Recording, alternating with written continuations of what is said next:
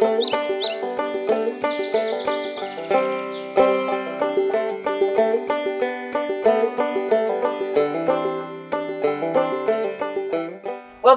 this truck is a result of a hippie who was already living in a vehicle getting an inheritance. I lived in a Metro step van for about 4 years. This was on the road for 20 years. The last 11 years, 10, 11 years, it's been parked in one place. It didn't move until it came here, and I thought it would never move again. Okay, like the steps will have to be moved, all of this wood, of course. Oh, yeah. You're going to get all that done.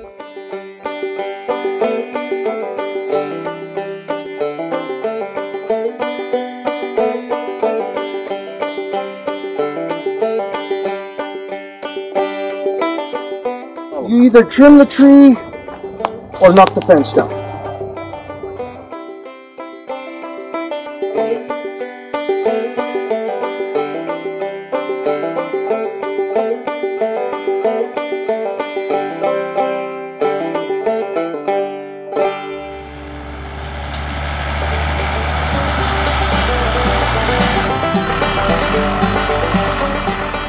It's heavy as hell, isn't it?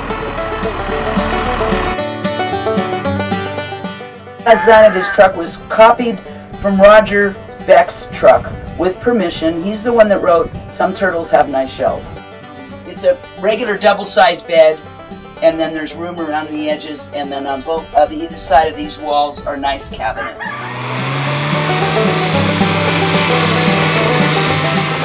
This is where I sat and made most of my bags over the years. This is curly maple, one step down from bird's eye. The floor is oak. This is koa wood from Hawaii. The walls are cedar. We neglected to say outside the siding is redwood.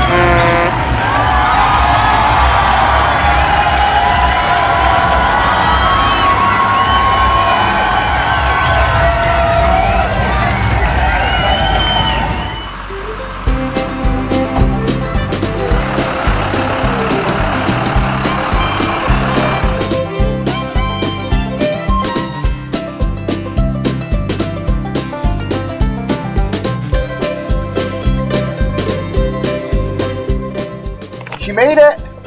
Thank you so much. You're welcome. For doing such a great job. I really appreciate that. No problem. Was it? Good.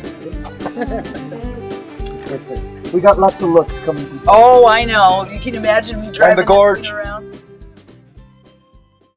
Tomorrow morning, I'm on my way back to Idaho to my new life and my new home. I live in a Basque sheep herder's wagon on the Salmon River, and I'm a senior apprentice of a wonderful herbalist named Darcy Williams.